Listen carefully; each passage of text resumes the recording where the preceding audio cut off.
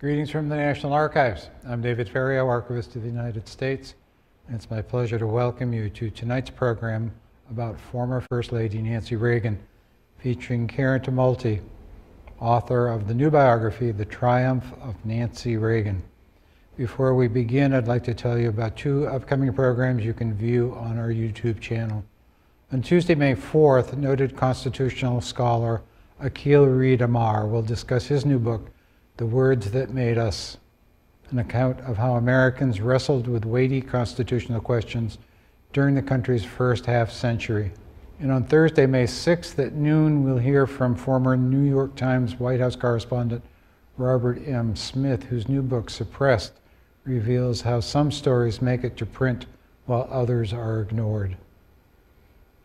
The President's wife, the First Lady, has long been a figure of public fascination, although she holds no official office in the national government. There are no written guidelines for what the presidential spouse should do, and each woman adapts the role to her own interests. When Nancy Reagan entered the White House with her husband, President Ronald Reagan, she was seen as a devoted helpmeet, unlikely to be an activist First Lady like Eleanor Roosevelt. In the 8 years of the Reagan administration, Nancy acted as a true partner to the president and most trusted confidant.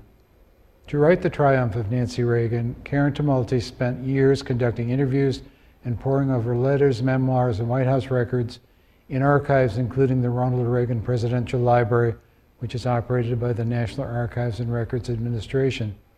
Our presidential libraries, which document the work of chief executives since Herbert Hoover, have a wealth of information about the presidents, their administrations, and their families. First Ladies are well represented by the collections of their official and personal papers. As Barbara A. Perry recently wrote in the Washington Post Book World, relying on Nancy's previously unavailable papers at the Reagan Library and interviews with her son and stepbrother, Tulmulty is able to construct a persuasive portrait of the future First Lady's character development. Researchers and writers such as today's guests have made extensive use of the library's collections, and there are still many stories yet to be told from these records. Now it's my pleasure to introduce our panelists. Karen Tulmulty is a political columnist for the Washington Post. Before joining the Post, she wrote for Time magazine.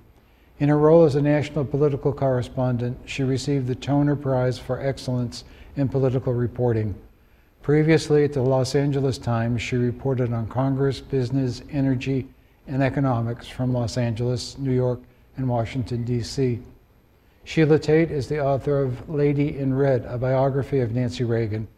Her political and government experience ranges from her service as press secretary to First Lady Nancy Reagan and as press secretary to George H.W. Bush during his successful campaign for the presidency in 1988 and for the 1989 presidential transition period.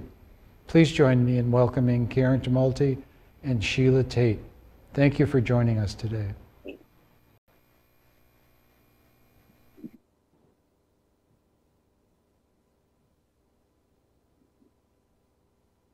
Hi, I'm Sheila Tate. I was assuming Karen would jump on before me because she's really the star of this whole thing. I have read her book.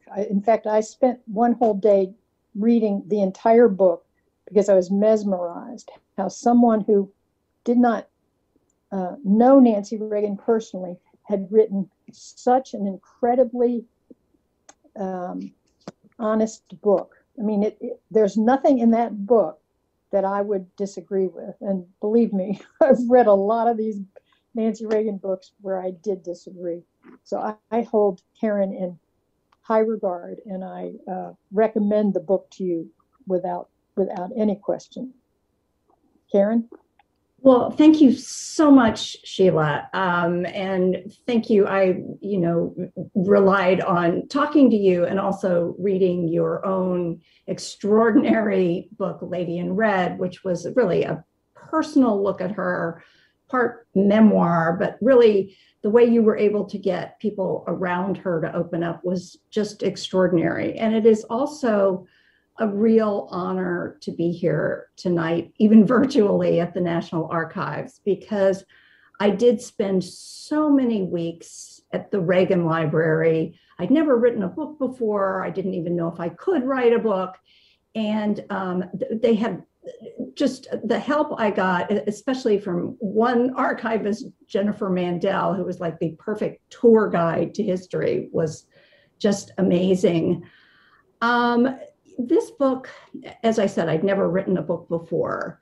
And it was really only after a couple of years of research that the pieces, the many, many pieces of this very, very complicated woman began to fit together for me.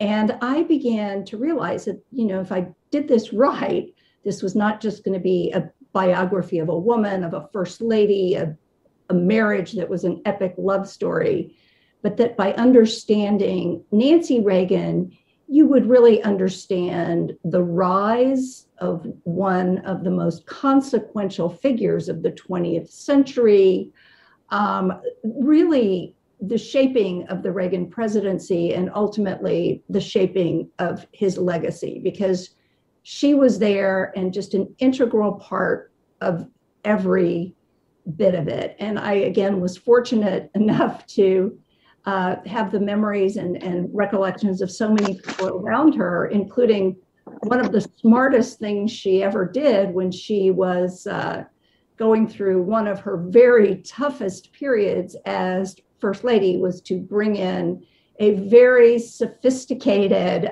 communications expert who was then named Sheila Patton.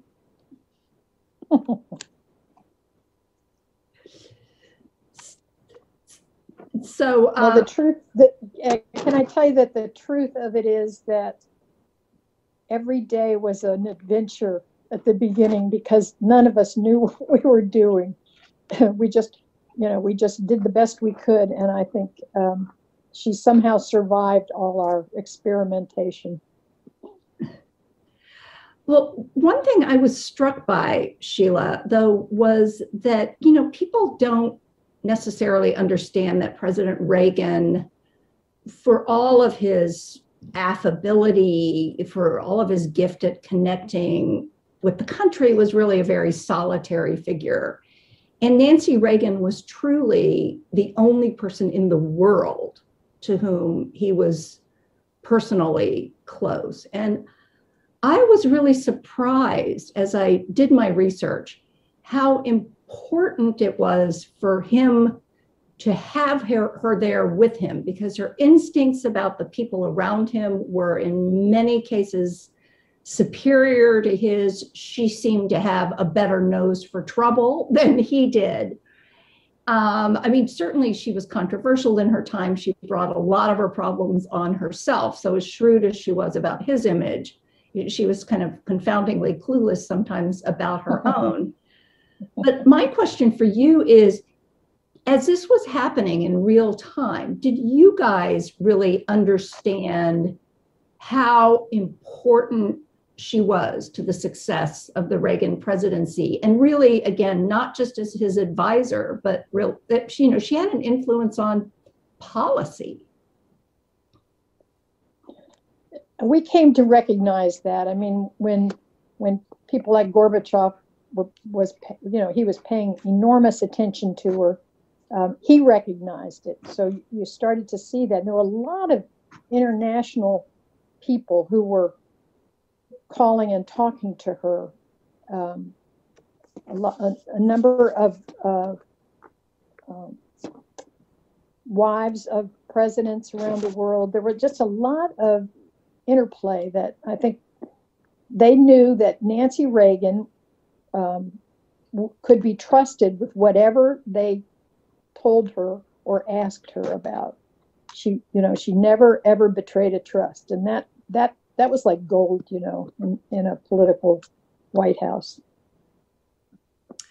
Well, I think that, if she had to pick what she wanted her own legacy to be, I was surprised in talking to George Shultz, really how important she was in helping Shultz to understand that Ronald Reagan, for all of his Cold War anti-communist rhetoric, really was interested and believed that he could change history by, reaching out to the Soviet Union. This was something that a lot of people in his own administration didn't think was possible.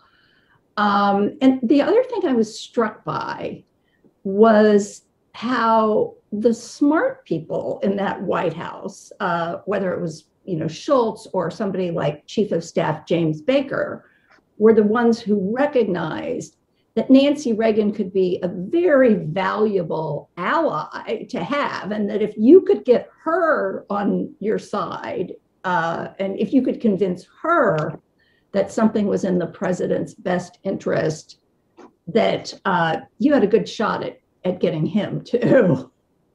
It was almost a lock because she wouldn't, if she was convinced this was something he had to do, it was good for him, it was good for the country, whatever it was, she'd never let up on him until he just said, okay, all right, I'll do it. She was very influential. I think most wives are, that have good marriages tend to be very influential with regard to their husbands. But so why was she so clueless about her own interest? I mean, it was not given that, the first year of his presidency, as you're being brought aboard, the country is in the worst recession since the Great Depression. It was not politically the smartest time to go redecorating the White House and buying expensive china and borrowing designer fashions. Why was she so clueless about this? I never figured that out. I think she felt, excuse me, I think she felt like she needed to get that house in the order she felt it, the history demanded. And she was just going to go ahead with it. And I think she was willing to pay the price. That was definitely the sense that I got of it. But ultimately, you come up with what is a genius PR strategy, which is to get her to stand up in front of the Gridiron Club, which is a press organization here in Washington, gives one big dinner a year, and sing a song and make fun of herself. Nobody believed Nancy Reagan had a sense of humor, I think, until that moment. So was it hard to talk her into that? No, actually, she, what I did is I got, oh God, this is my memory failing, Helen Thomas to help me. And Helen Thomas was a big shot then in terms of the Gridiron, and I took her with me up to see Nancy and talk about it. And Nancy said, "I'll do it." She said, "But just let me figure out how I want to do it, and let's keep it a secret. It has to be a secret." We went to work. I mean, Muffy Brandon at the time was our social secretary, and we brought her into the circle and got her to get some of the most outrageous, disgusting clothes you've ever seen. Nothing matched. Everything looked awful on her, and she wore these. Basically, we took a basket of this stuff over to the hotel in advance, so that when she got there, she was properly dressed, and then she left. And I'll never forget this. I was sitting between two men, and she was the thing that was making fun of her. The Gridiron started to. I'm sorry, my phone is ringing in the background. They started to. They assumed when they saw her get up and leave, she was really getting up to go get dressed to do this act.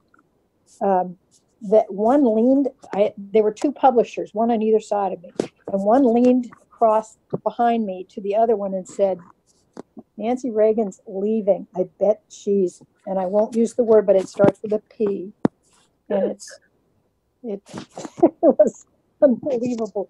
And I just stared straight ahead as if I didn't even hear it. When she came out, nobody even knew at first this somebody came out with a rack of clothes. And this was, part of the song that was going on. And then she came through the middle of that rack. And at first, nobody knew who it was. And all of a sudden, they started realizing, and everybody started screaming. I've never seen anything like it, ever. And I've been to a lot of those events, and I knew we had it made. One thing, though, that I came across in my research, and as we watch these photos go by, in trying to explain why the Reagans were so closely bound together, unusually close, even for a loving, successful marriage, I really decided that it was true, rooted in part, at least, in the fact that both of them had come through very difficult childhoods, and that they really found in each other a security and a stability that both of them had needed. In Nancy's case, she was actually abandoned by her she would not use that word. I'm sure she would bristle at that word, but her actress mother, left her with relatives for 6 years in Bethesda, just outside of Washington here, and really traumatized her. I mean, she spent the next 6 years of her life just yearning for this absent mother. Edith Davis ultimately remarries, brings her to Chicago with her. Nancy adores her stepfather. He becomes the second most important man in her life. But as her son Ron told me, those years had really left a shadow on her spirit that never really lifted, a fear that the bottom could drop out at any moment. And surely when she almost loses her husband to a would-be assassin 2 months in his presidency, that seems to be confirmed. And I was wondering, did she ever talk about those difficult years in Bethesda when she missed her mother and the kind of shadow that it really left her with? He would tell me about the loneliness when her mother left, because she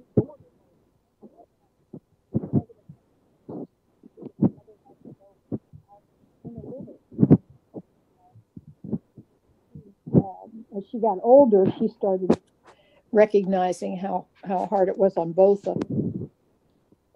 I mean, she was intensely loyal to her mother. I think she had a terrible trauma with the father that locked her into the bathroom. Do you remember that story? Yes, that would be her biological father, who she essentially wouldn't even recognize as her father. She was completely estranged from him until he died. Right. Yep.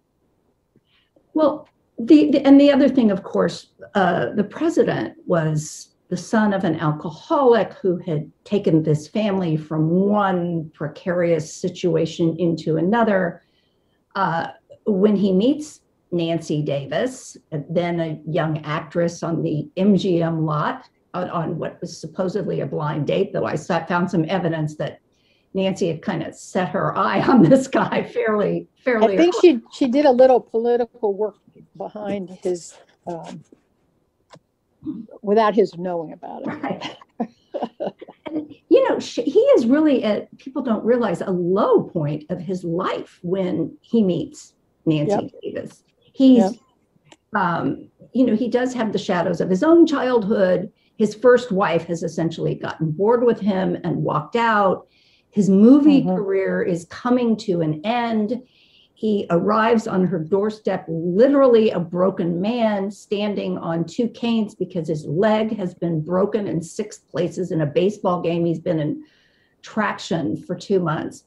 But Ronald Reagan would later say, if Nancy Davis hadn't come along when she did, I would have lost my soul. And even their courtship doesn't exactly go all that smoothly either. I mean, this guy was not easy to pin down. And at one point, even his mother, who seems to have liked Nancy better than she liked his first wife, Jane Wyman, says to Nancy, Nancy, I can see that you are in love with him, but he is not yet in love with you. You are just going to have to wait, and you will know when he loves you. And I was really struck by that, because certainly when the Reagans met, her career wasn't going anywhere. His life was scraping bottom. And surely nobody could possibly have imagined what lie ahead for both of them. And they do have some very difficult years of their early marriage. Again, their careers aren't going anywhere. He's not getting any jobs. At one point, he has to take this completely humiliating gig, emceeing a floor show in Las Vegas. So what do you think she saw in him that probably wasn't, terribly apparent to the rest of the world at that time? Well, Ronald Reagan had a way of gathering you in a funny way, because he was quiet, but he was. I think she was mesmerized by him. I really do. He was not like most Hollywood guys. He wasn't on the make. He wanted to have a real relationship, and I think she valued that. And I think that's what attracted her to him. Well, she says, that he didn't seem to have the movie star ego. Oh, we are just seeing a picture of the Reagans with Marilyn Monroe. Can I tell the story? Right. It was my favorite little bit of trivia that I dug up when I was doing research for the book. And that is, so Nancy Davis, young actress, not terribly distinguished at that point, comes to Hollywood in 1949. Her screen test is sort of magical. It is set up by, among other people, Spencer Tracy, the famous actor who was actually a childhood friend of hers. So, he gets a big deal director to direct it. And she does well enough to get a contract from the studio in 1949. But the fact that MGM offered a contract to the young Nancy Davis is one of the reasons that it took a pass on another actress that it was considering, named Marilyn Monroe, which I think was probably the worst decision MGM ever made. From a monetary standpoint, you're probably right. So how much did you think that their careers in Hollywood and their understanding of the power of the visuals, the power of the image really shaped the success of his presidency? Well, I think there was an undertone of that. I don't know that it dominated.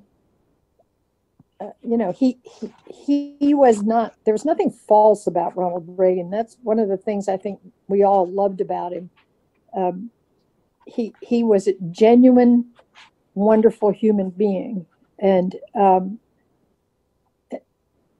you walked out of the Oval Office proud that he was president.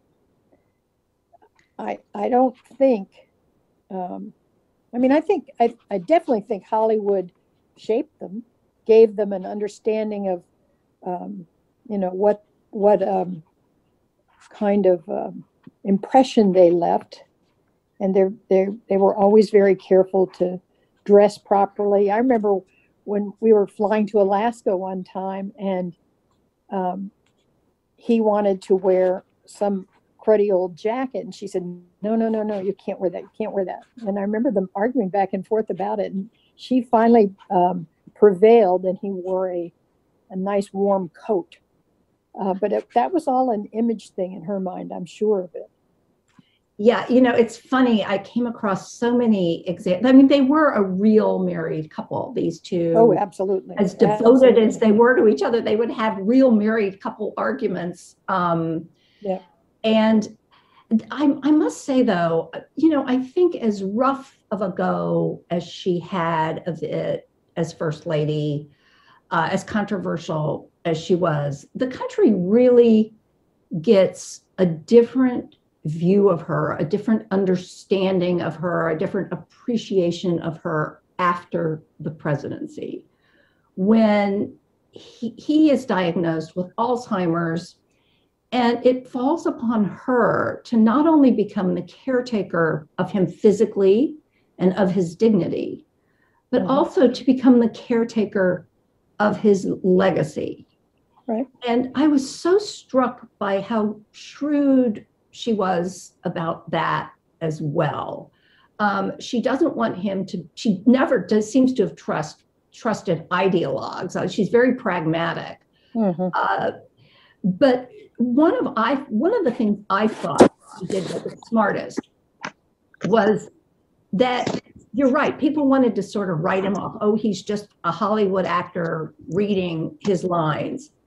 And she decides to do something extraordinary, which is to publish his handwritten diaries and publish a half century of his correspondence, and publish the handwritten speeches he had been given before he ran for president, so that Americans could see in his own handwriting, in his own words, that these were the ideas of Ronald Reagan, that he really did come to office with a fully formed idea of where he wanted to take the country and how he wanted to govern it. And I always thought, that was, in some ways, that last decade of her life was really her final gift to him, and really the greatest testament of her love for him, because people would no longer cynically think that this adoring gaze that she had cast on him throughout their marriage and their public life was anything but genuine. Well, I can attest to the fact that it was genuine. One of my favorite memories of him was when I was at the Reagan Library and I was upstairs. Just lift your screen just a bit. Okay, there we go. Okay. Yeah. Okay. And he said, "Hey, Sheila, come here," and he took me over to the facing west, and he leaned down. He says, "Look down, see that down there?" He says, "That's where they're going to plant me." I'll never forget it. He was. How could you not love somebody like him? I mean, he was such a genuine person. Whatever he was, whatever he felt, he said, and he just, you felt better. I'll never forget one time going up to pick her up in the residence to go somewhere, and she was running late, and he came out to apparently, keep me company. And the things he said about Nancy Reagan and how much he loved her, they always stuck in my head, because he couldn't stop talking about it and about how wonderful his life was. And and then the other thing is, he said, and you know what, today I had a call from a German woman who's gotten to the United States, and she had hidden a Jewish girl during the war. And he said, she told me the story. She's probably, except for Nancy, the most wonderful, amazing person I've ever talked to. And I mean, he had to talk about it. It was really interesting. He was quite a guy. Well, again, I think we are coming to the end of our half hour, but again, Sheila, I am so grateful to you and your many insights. And I loved your book, and it was just so valuable to me as I was trying to write mine. So, well, I loved your book. I read it. I sat down early one morning, and I never got up until it was time for dinner. I read the whole book, and I just could. I mean, you could have written twice that much, and I'd still be sitting there. It was just really, really amazing. I loved the book. Well, thank you. So we're the mutual admiration system. Right. Well, again, thank you very much. And I think we'd like to thank everybody who joined us this evening as well, and take a look at both of our books. Thank you very much. Thank you. Bye-bye.